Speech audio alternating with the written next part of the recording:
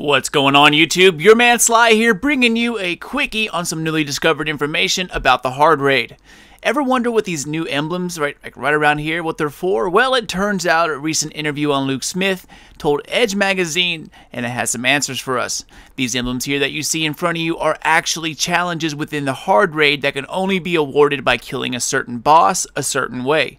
For instance, the War Priest. Maybe you only get it for using all three of the pillars while standing on a particular portal the entire time. Golgoroth, perhaps you need to do the two-man gaze method and not use weapons of light, a tether, or melting point. Now these are purely guesses on my behalf, but to me, they sound pretty reasonable. It's worth remembering that these are only awarded in challenge mode, a hard mode subtype that will be released sometime in the future. So I'm sure most of us need to focus on simply beating Oryx and the other bosses reliably first, before we figure out different ways to kill him.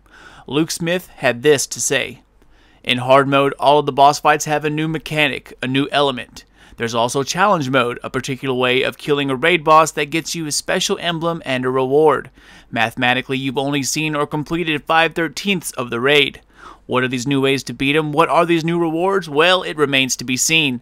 Either way, 5/13ths is a low number, and since I cannot divide that into quarters, it means that there is a lot left and I need to get my ass back in school. Anyways, just wanted to drop y'all a quick video on what's to come. Enjoy the festival. It's Tuesday, so let's get back on the raid grind. As always, if you're watching this right here, right now, then you, my raiding friends, are the biggest group of badasses that I have ever seen. Stay safe, guys. This is your man Sly. Done, gone, and